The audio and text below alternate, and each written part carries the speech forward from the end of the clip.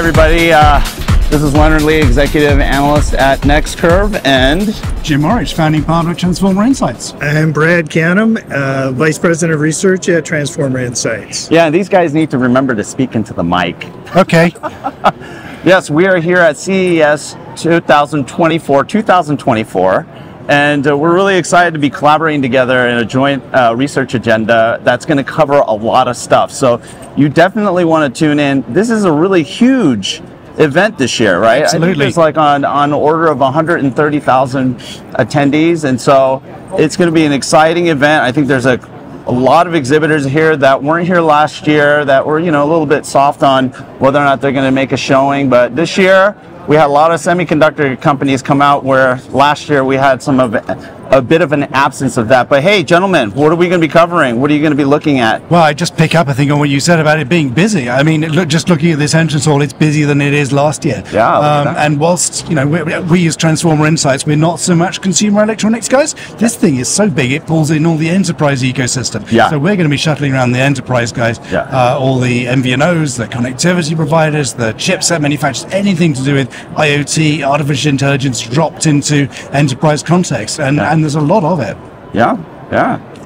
Yeah, I would say, you know, we've already had some early conversations in which discussions about the nature of the ecosystem and its changes has been brought up, driven in many cases by extremely interesting use cases that are pushing, you know, that ecosystem to the edge of its own edge, if I may. The edge, a very volatile and somewhat uncomfortable edge. But that's where IoT is going. That's where we want it to go, right, gentlemen? Absolutely. It's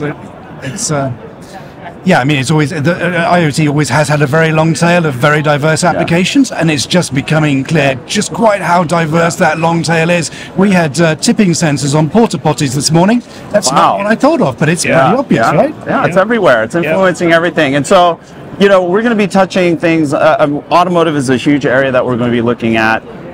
There's the general, I think, industrial IoT. There's some presence here because there's kind of an intersect between what we see in consumer with, industrial as well as civil.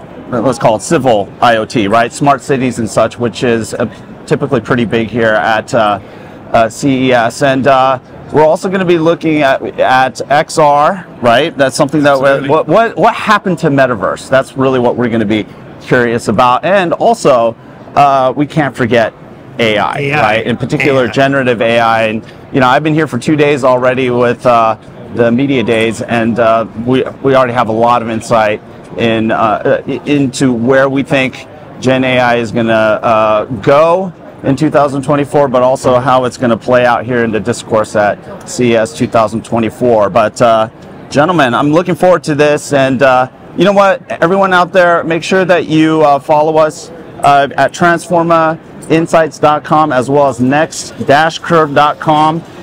Make sure to subscribe to this YouTube channel to get all the insights that you need that matter from CES 2024. Also, we're going to, you know, through the course of the event, we're going to be dropping little comments in all the media, all the posts that we do. So we'll be sharing that. So make sure to react, like, and most importantly, subscribe, get to know us. We have a really exciting partnership going into 2024 with Transforma Insights and neXt Curve.